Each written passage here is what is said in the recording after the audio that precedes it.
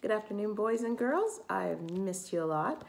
I've especially missed reading to you. So I am going to read my favorite book to start with. All right, do you remember this one? We Don't Eat Our Classmates. Now, there's a very important public safety message at the beginning. It says, here is Penelope. Hey, kids, you will never be eaten by a T-Rex. They're extinct, I promise. Now, here we go. Penelope Rex was nervous. It's not every day a little T-Rex starts school. What are my classmates going to be like? Will they be nice? How many teeth will they have? This was very important. Penelope's mom bought her a new backpack with ponies on it. Ponies were Penelope's favorite because ponies are delicious. Penelope's dad packed her lunch of 300 tuna sandwiches and 1 apple juice. Finally, the big day came, and Penelope Rex was very surprised to find out that all her classmates were children. So she ate them because children are delicious. Penelope Rex, said Mrs. Noodleman, we don't eat our classmates. Please spit them out at once. So she did. Oh, that's just disgusting. Ugh, look at all that dinosaur drool.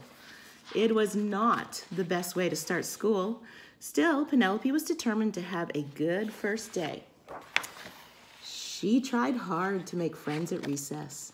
She finger painted some of her best work. She even saved Griffin Emery a seat at lunch. You can sit here. Penelope started to notice everyone was making friends but her. It was lonely. When she got home, her dad asked about her first day of school. I didn't make any friends, Penelope cried. None of the children wanted to play with me.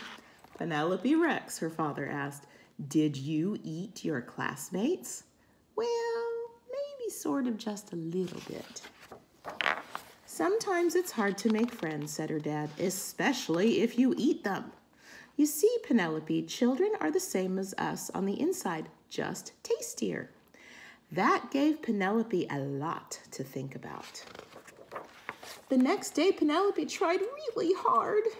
But poor Penelope, she could not stop herself from eating her classmates. Mrs. Noodleman, Penelope ate William Amoto again. And they were all afraid of her. Except Walter. Walter was a goldfish. So Penelope tried to make friends with him. Will you be my friend? Uh-oh. Chomp. Eee! Cried Penelope. He's eating my finger. Wah! Once Penelope found out what it was like to be someone's snack, she lost her appetite for children. She stopped eating her classmates, even when Cece Woodman spilled barbecue sauce all over herself.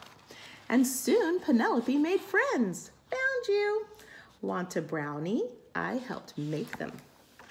Now, even when children look especially delicious, she peeks at Walter and remembers what it's like when someone tries to eat you. And Walter, the goldfish, stares right back at her and licks his lips.